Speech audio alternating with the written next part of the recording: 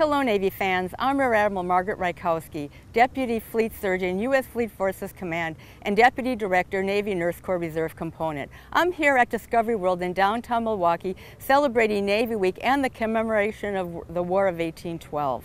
It's great to be back in my hometown, and today I'd like to talk to you about why America needs a strong Navy. Did you know that 70% of the world is covered by water and 80% of the world's population lives within miles of a coastline and 90% of almost all world trade travels by sea? Your Navy protects those shipping lanes so that commerce can get to places like Milwaukee. Your Navy operates on, above, and below the sea. The Navy is the nation's front line. We are agile, flexible, and deployed around the world, protecting our interests every day. So if you're in Milwaukee, go to NavyWeek.org to see the many events that we have planned.